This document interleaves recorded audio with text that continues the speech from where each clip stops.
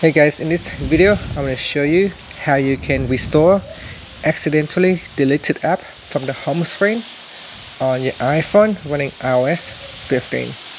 Now if you happen to delete an app on your home screen, and this will depend on how you delete the app icon on the home screen. Now if you delete the app, it will permanently remove from your device. In this case, you will need to reinstall the app from the App Store. And if you happen just to accidentally remove it from the home screen without actually deleting it from the app, then you can bring it back to your home screen from the app library. So in here we're going to discuss the two different scenarios. Okay, I'm going to swipe across like this. So you want to swipe across until you see the app library.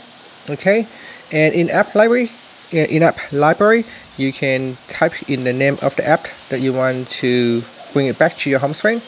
So in here you can see there is an app called Play Kids, and if I type it in, play, then this is the app, and from there I can simply drag the app back onto the home screen.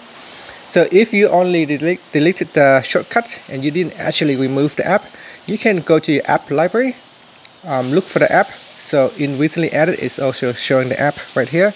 Or you can go down to one of the folder in here, or you can search through the app library. So you put in the keywords of the app, and then simply just drag it to your home screen, and that's it. So that is one of the way how you can bring back the app icon to the home screen if you have accidentally deleted.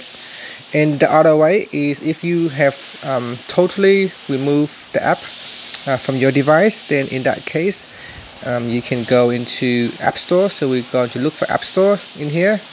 When you go to your App Store, tap on the search button, and in the search text box you put in the app that you have removed. So MyFitnessPal, for example.